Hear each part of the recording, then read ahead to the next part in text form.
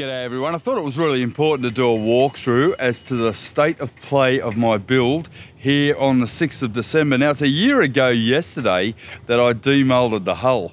So there's been a lot of progress. It doesn't feel like I've done as much as I probably should have, but it has been a very peculiar year and I'm sure everyone will attest to that. So we're going to take a walkthrough. I'm just going to film it and basically explain over the top where I'm at with certain sections, and hopefully you might find that interesting for a video. Let's go for it.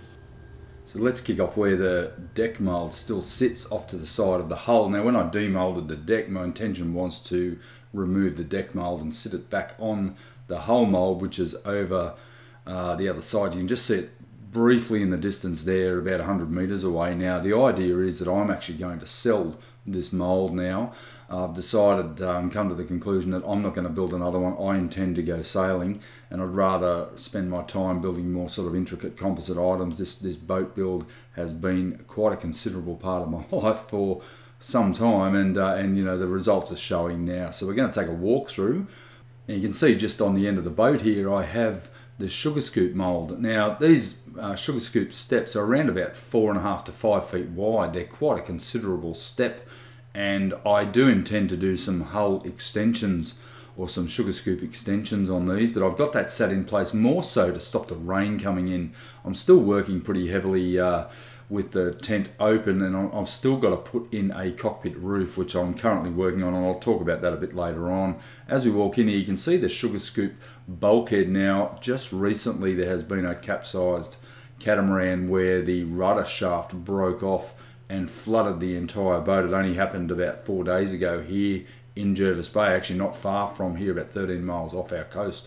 And luckily they were rescued, and the boat was lost sadly, and it did actually capsize ultimately because of a broken rudder shaft. I've actually already had the intention, as you can see here, to have totally sealed and watertight bulkheads, although I still will need access into the rudder mechanism, autopilot, etc. and anything else I decide to put in the back there. So walking through, we've got a walk-through transom.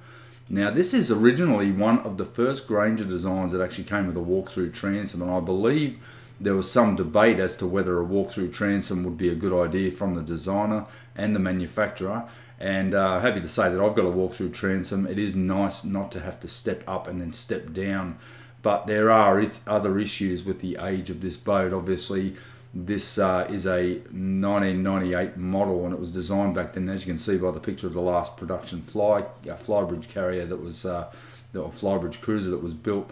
The outfitting was quite nice, but there will have to be some modifications to this design, as the helm station that you'll see right here is actually in this position here, and I intend to incorporate a helm similar to the light wave catamarans, and that's going to require some detailed modifications, and I've come up with a bit of a way to do that, and I'll show you in later videos how that's going to work out.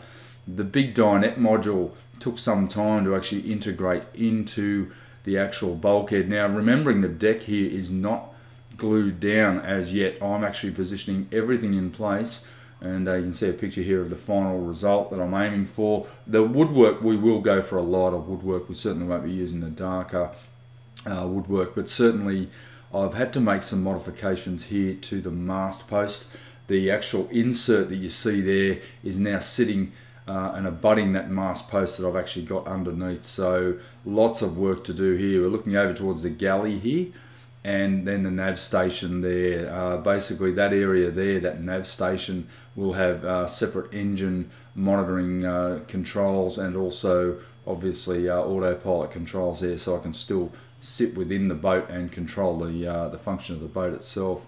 Walking down into the starboard side here, that's Janet's resin mixing station. Since Janet started working with me just recently, I've set her up a little table there, and then this here is the nav station. So I've still got to work out how to get the wiring in behind there. There is a 140 litre freezer here, which will be a compressor driven freezer, and ultimately that will basically hold all the fish that I'm going to spear. That's my plan. I've been spear fishing for quite some time. I haven't done any recently, but certainly that's my plan, is to catch and spear fish as we head off. But at the moment it's a good resin station, and ultimately it'll have a nice sort of double open top lid there. Obviously the cold sinks, so you can have an open top freezer in that regard. We've also got the stern cabin here. Now, some of that sort of composite laminate flooring is really my idea to put down that. It's reasonably inexpensive. It'll have to be waterproof. But as you can see here, although the deck is down but it isn't mated yet, I've actually been working heavily on the final parts that are going to form the stern cabin here. So it's a queen size bunk. You can see there that curved section there is curved plywood, and now the most important part here for young Rossco is the engine hatch. Now the engine hatch has to have good access. On the right hand side, as you see there on the inboard side, on the chamfer panel, there will be battery and accessory mount there, and then basically the engine room has a huge amount of accessibility. There's been some serious reinforcement going on that part there, and that's all coming up in the future videos as well. Now the most important part here is that my impeller is around about 4 feet below the actual deck of this bed, so I intend to have, as I'm demonstrating there, a door that flips up on a piano hinge. It actually lifts. When you lift the main hatch, it will recess back and allow almost walk-through ability into that motor. And then you can see when it's closed down, there will be a fiddle across the front there holding the mattress in place.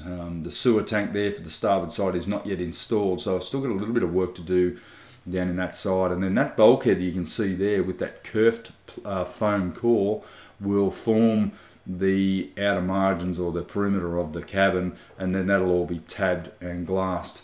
Now looking forward towards the bow and the master suite, you can see all the wardrobe effectively is complete, as you've seen before. But as we walk forward, I've been trying to get in all of the pieces. I still have to lift this deck up because I still have quite a bit of work to be done, and I'll explain that in a moment. Where the deck and the hull meet, it will be tabbed and filleted heavily. But I'm trying to work out a process as how to lift this and get this deck in place where I can glue it and tab it as much as possible, particularly in regions where I can't access it. Walking forward into the main starboard cabin. Now this is the main suite.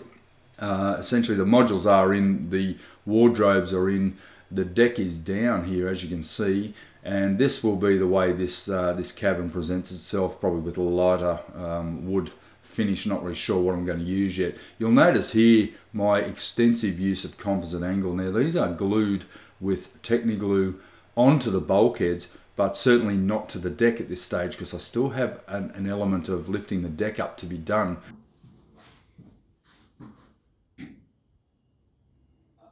Obviously it's a boat and there are issues with headroom in every boat.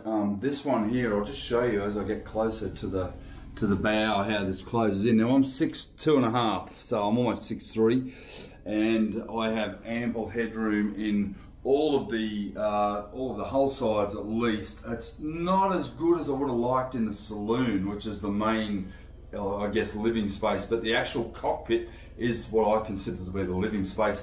In fact, the saloon, once I removed that circular section in the rooftop of the saloon, I'm going to have another 6 to 8 inches above it with that new cockpit roof that I'm building. So there are ways that I'm actually going to increase the headroom. I did probably lose a couple of centimeters of headroom with the extra foam that I put in, but I'm gaining a lot of rigidity. So you sort of win where you lose, and you lose where you win. But if you can see here, I mean, this door will be increased, but I've got only 7 feet of headroom here in this main suite cabin. Pretty bloody happy about that. And if you have a look back here, you know, I've got ample room to move around. In fact, there's tons of space, and we won't elaborate too much because you've seen this room before.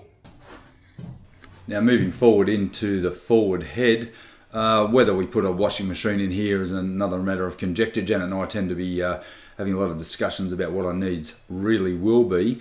But you'll notice as I sort of move around that composite angle that I was discussing a moment ago, my idea is that I'm actually putting this absolutely everywhere I can so that I can get a consistent mate with the surface. Now the window cutouts on the lower windows, these are very important port lights.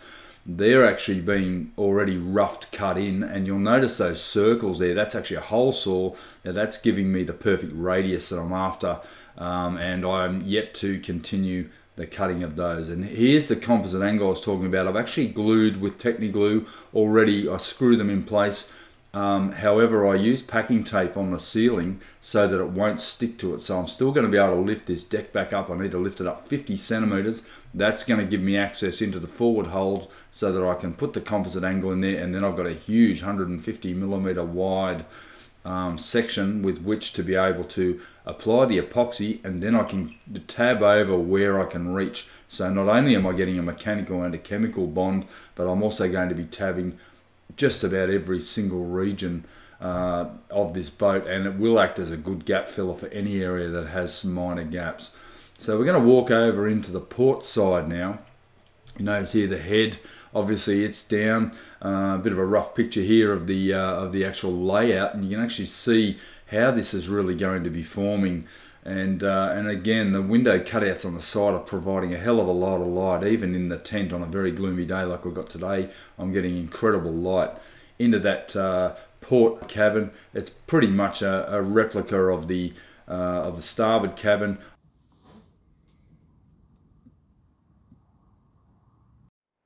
Now I'm just going to lay down on the stern cabin in the port side. That is essentially it's a queen size bed, but it's a bit short on one side as it actually curves in with the shape of the boat. Now I was going to originally put in a rectangular mattress and feed it underneath that curved section at the back there, but I could only see a few problems with that being moisture, and certainly being able to make the bed and then tuck the thing underneath would drive you insane. And if you're in the bed on that side and you wanted to kick the covers off, which I often do because they get pretty hot, and particularly in a boat you tend to sleep with just sheets on if it's a warm night, you'd have a lot of difficulty actually trying to get some freedom. So whoever's jammed on that side, and that's my side of the bed if I was sleeping in the guest cabin, yeah, I wouldn't love that too much. But I'm just going to lay down here for, and once again, 6'2½".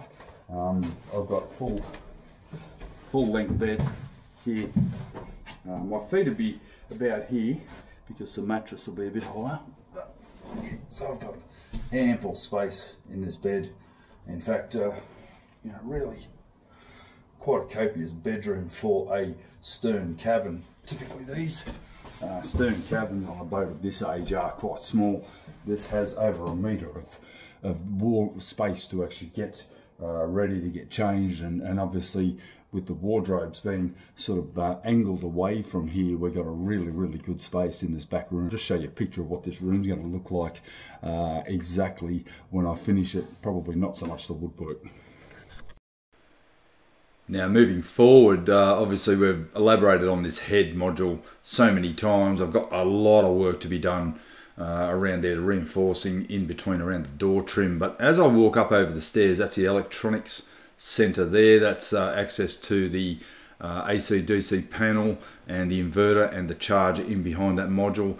And then obviously we've got essentially we have wardrobes on the side, on the hull side. So that's actually the hull side we're looking at there, and then into the forward port cabin, which is actually serves as 2 single beds or a queen, and then the forward robe, which is quite a copious robe. And in fact, I increased the usability of that by dropping the step on the floor. The actual sole of the cabin there actually drops down about a foot, so I can actually stand up inside that robe. Now, not that that's going to be necessary, but as you can see, there's going to be a lot of integration between the hull and the deck.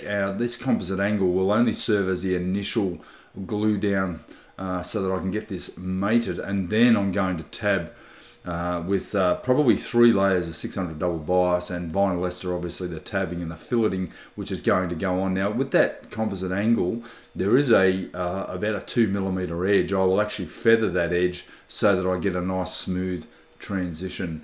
Now you'll notice on the right hand side there's actually a light coming in. There's 2 sources of light on the outside hull side. I'll just try to show you that again. It's very blatant that there is a slit that where the hull and the deck are separated, but there's also another slit, and I'm going to walk outside in a moment and actually explain that. You'll notice a little bit of chipping there on those modules where I've smashed them with blocks of wood when we were demolding. And then looking back across towards the galley, there's going to be a couple of photos here of the actual galley. and ultimately the large circular region on the cabin roof of the saloon there is going to be cut out, and that will allow for the integration of the cockpit roof, which I'm currently designing and building. It's going to be a fairly simple cockpit roof. Now we're going to have a walk outside here. Now you'll notice that I'm actually humping over the top of a large step. I have to integrate a step into the back of that, and then we're going to take a walk down the side here. Once again, I still have no safety rails here, so I'm the only person allowed up here. Janet sort of crawls up there, but we're walking on the side now. On the right here, you will notice that slit with that blue masking tape. Very important that I explain myself here, and that's all going to be coming up in a video very soon. In my efforts to get the hull and the deck to match perfectly, I believe, and I went and actually checked it with the hull mold, that there was some bogging required from the outside to actually make this hull and deck fair in the join.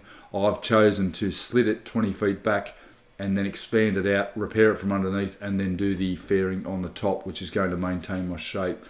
The mast post insert has already been installed, and essentially it's just going to need a lot of tidying up. You'll notice that the anti-slip's actually quite filthy. We've got a place behind us that is just stirring up road-based dust, and it's just driving me mental, but there's nothing I can do. There's no point in cleaning up.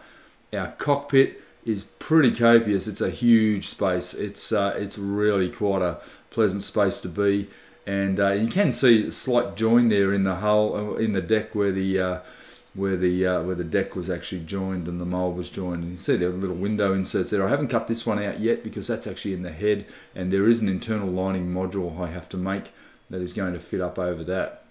All in all, I'm extremely pleased with the way this has come out. There's very few gel coat floors, but there will be quite a considerable amount of cleanup to be done.